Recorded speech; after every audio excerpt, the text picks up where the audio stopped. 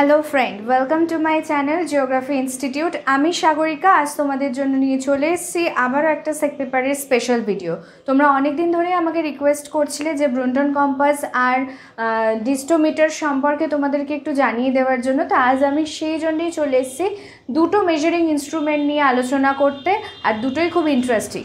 আগে প্রথম যেটা আমরা আলোচনা করব সেটা হচ্ছে ব্রুনটন কম্পাস নিয়ে। প্রথমে চলো দেখে নেওয়া যাক ব্রুনটন কম্পাস দেখতে কেমন হয়।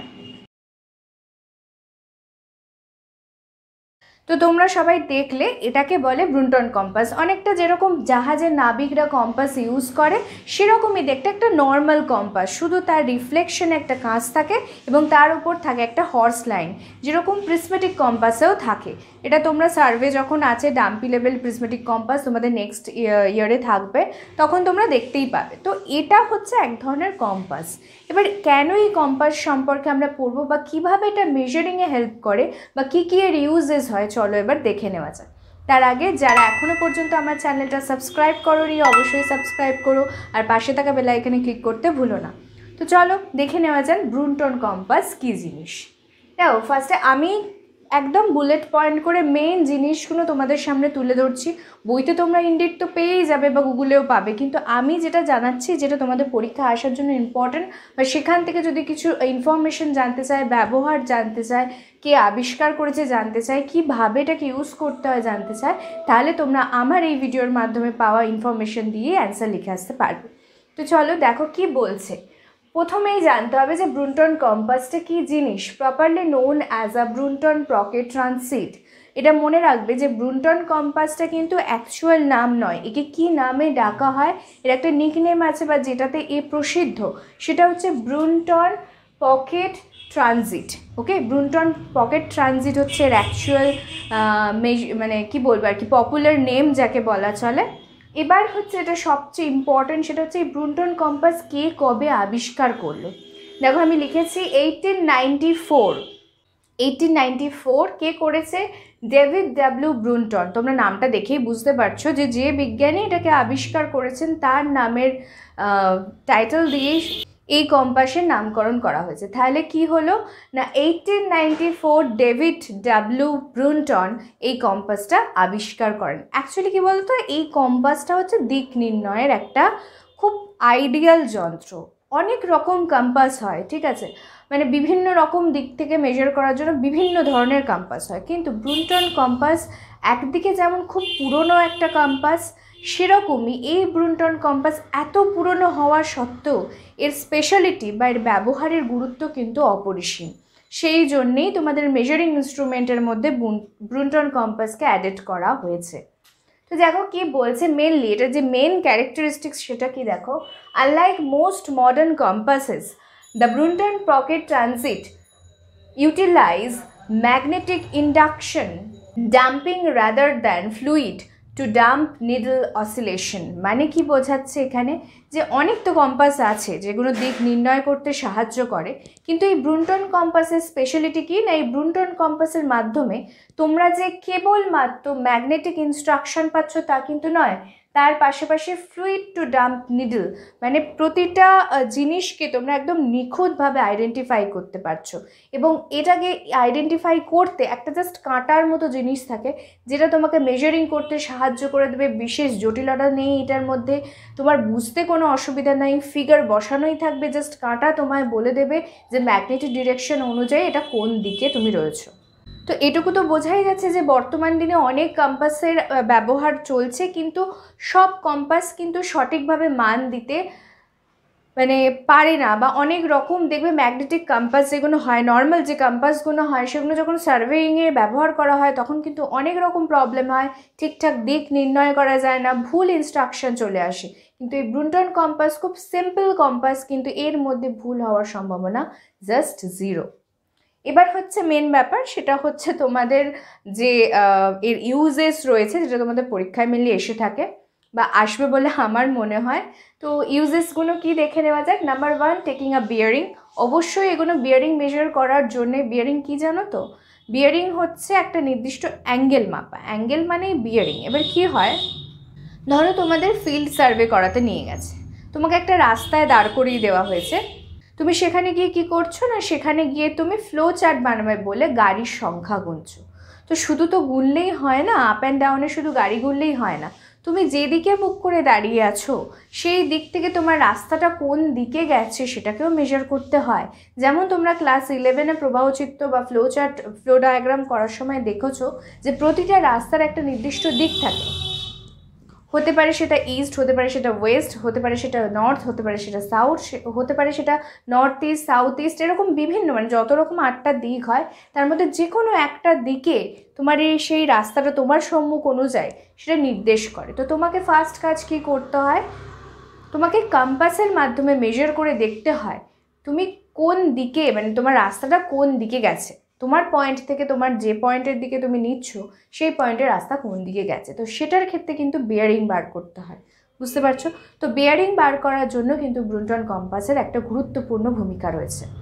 নেক্সট দেখো কি বলছে, measuring vertical angle with clinometer. ক্লাইনোমিটারের মাধ্যমে আমরা কি করি তোমরা সবাই জানো, ক্লাইনোমিটারের মাধ্যমে আমরা ভূমির ঢাল মাপি। তো ক্লাইনোমিটারে যেমন ভূমির ঢাল মাপছি বা ডিপের স্ট্রাইক মাপছি, তার পাশাপাশি আমরা কি পাবো, তার পাশাপাশি যদি এই কম্পাসকে ব্যবহার করি তাহলেও কিন্তু আমরা অ্যাঙ্গেল পেয়ে যাব। তার মানে এই কম্পাস শুধুমাত্র বেয়ারিং নয়, এর পাশাপাশি কি করছে, বিয়ারিংয়ের পাশাপাশি ভার্টিক্যাল অ্যাঙ্গেলও মেজার করতে সাহায্য করছে ক্লাইনোমিটারের মধ্যে। তার মানে ক্লাইনোমিটারের মধ্যে যে কম্পাসটা ফিট করা থাকে সেটা অ্যাকচুয়ালি কি, ব্রুনটন compass. Okay, number 3, defining points of the same elevation. মানে তুমি যে জায়গায় দাঁড়িয়ে আছো সেই জায়গার বা সেই এলিভেশনেরই সেম এলিভেশন যুক্ত অঞ্চলে যে জায়গায় দাঁড়িয়ে আছো সেই জায়গারই এলিভেশনটা কত, সেই রকম এলিভেশনেই মেজার করে করে অন্যান্য পয়েন্টগুলো তুমি অ্যাঙ্গেল করতে পারবে। মানে তোমাকে আলাদা করে ত্রিপায়ার স্ট্যান্ডের ওপর রেখে আলাদাভাবে তোমাকে লেভেলিং করতে হবে না এই কম্পাসে।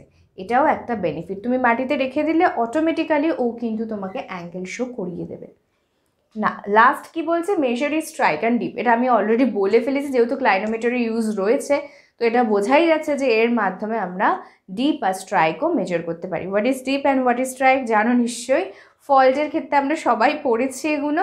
তো ফল্টে কি হয়, শিলায় ভাঁজ হয়, চ্যুতি হয়, দুটোই হয়, একটা ফোল্ড একটা ফল্ট। তো সেক্ষেত্রে কি হয়, আমাদেরকে ডিপ অ্যান্ড স্ট্রাইক মেজার করতে হয়, কত ডিগ্রি অ্যাঙ্গেলে বাহুটা বাঁকছে, কত ডিগ্রি সমতল কোণের সাথে অ্যাঙ্গেলে হেলে রয়েছে, তো এগুলো আমরা মেপে থাকি। তো সেক্ষেত্রে ডিপ অ্যান্ড স্ট্রাইক বার করতে হয়, তো সেটার ক্ষেত্রেও কিন্তু ব্রুনটন কম্পাস ব্যবহার করা হয়। তাহলে ব্রুনটন কম্পাসের একটা খুব গুরুত্বপূর্ণ ব্যবহার রয়েছে, তোমরা বুঝতেই পারছো। এটা বর্তমান দিনে তথা যে কোনো মেজারিংয়ের ক্ষেত্রে, বিশেষত অ্যাঙ্গেল মেজারিংয়ের ক্ষেত্রে কিন্তু এই ব্রুনটন কম্পাসের গুরুত্ব অত্যাধিক।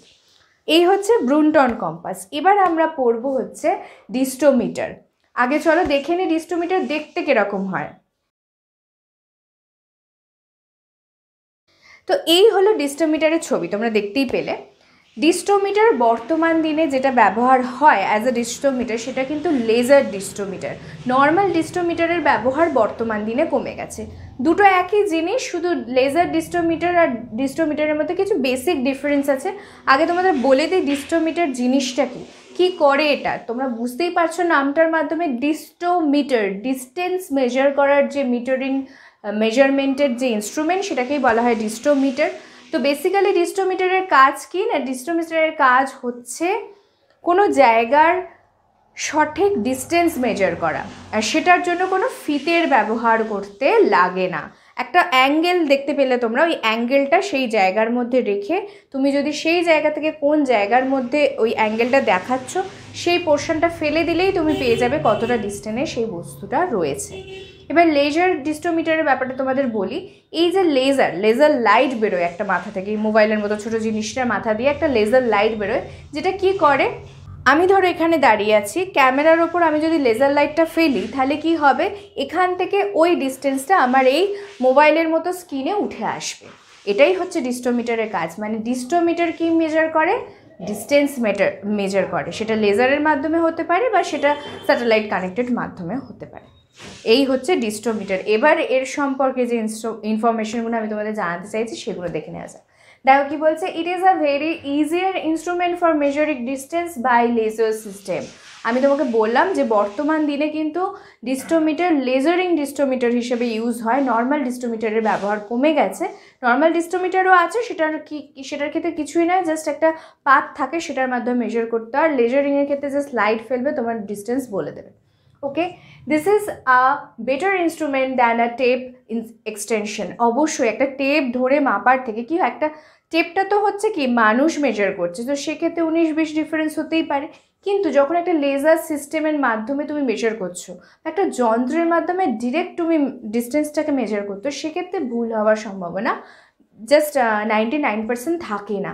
তো সেটাই এখানে বোঝানো হচ্ছে যে একটা টেপ দিয়ে মাপার থেকে বেটার এই ধরনের লেজার ডিস্টোমিটার ইউজ করা। সাধারণভাবে কি হয় বলো তো, এগুলোর ব্যবহার দেখতে পাওয়া যায় যেখানে ধরো খুব দুর্গম এলাকা, যেখানে ধরো তুমি হেঁটে যেতে পারছো না বা টেপ ধরার মতো সুযোগ পাচ্ছ না, সেক্ষেত্রে বিশেষত মাইনিং সেকশনে, পার্বত্য এলাকায় এইভাবে ডিস্টেন্স মেজার করা হয়। ওকে, নেক্সট দেখো কি বলছে, who is the founder of this ডিস্টোমিটার। এটা খুব ইম্পর্ট্যান্ট একটা কোশ্চেন, বুঝতে পারছো। টম পল হচ্ছেন এমন একজন বিজ্ঞানী যিনি এটিকে আবিষ্কার করেছিলেন এবং বর্তমান দিনে যার ব্যবহার সবার হাতে হাতে চলছে। এবার হচ্ছে এই ডিস্টোমিটার ব্যবহার করার কিছু অ্যাডভান্টেজ, যেটা খুব ইম্পর্ট্যান্ট, কারণ অ্যাডভান্টেজ না থাকলে আমি কেন সেই জিনিসটাকে ব্যবহার করব, ঠিক?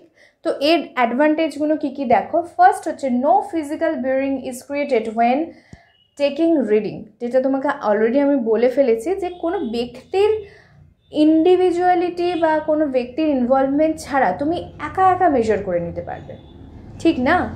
যখন তুমি টেপ এক্সটেনশন দিয়ে করছো বা নর্মাল ফিতে দিয়ে মেজার করতে যাচ্ছ, তখন একটা বেসিক প্রবলেম হয়ে যায়। কি বলো তো, ধরো তুমি পার্টনার পাচ্ছ না তোমার ডিস্টেন্সটা মেজার করার ক্ষেত্রে, সেক্ষেত্রে কী হচ্ছে, তোমাকে একা একবার এদিকে তুমি ধরো টেপটা রাখলে, সেখানে একটা ইট চাপা দিলে বা কিছু একটা চাপা দিলে, আবার যেখানে যেতে চাইছো সেই পর্যন্ত টেপটাকে টেনে নিয়ে গেলে, সেই করতে গিয়ে এখান থেকে কিছুটা নড়ে গেল, তো মেজারিংয়ের প্রবলেম হয় না। সেক্ষেত্রে যদি ডিস্টোমিটার ইউজ করা হয়, একজনের মাধ্যমে মেজার করা যায় এবং সেখানে ভুল হওয়ার কোনো সম্ভাবনাই থাকে না। নেক্সট কি বলছে, reduce set up and reading time. অনেক কম সময়ের মধ্যে, সেকেন্ডের মধ্যে তুমি ডিস্টেন্সটা মেজার করে নিতে পারবে, তোমাকে কোনো রকম ঝুঁকি পোয়াতে হবে না এটার জন্য। সেই জন্য বলছে এটা খুব ইজিয়ার প্রসেস এবং খুব সহজে, খুব তাড়াতাড়ি তোমার কাজটা কমপ্লিট হয়ে যাবে।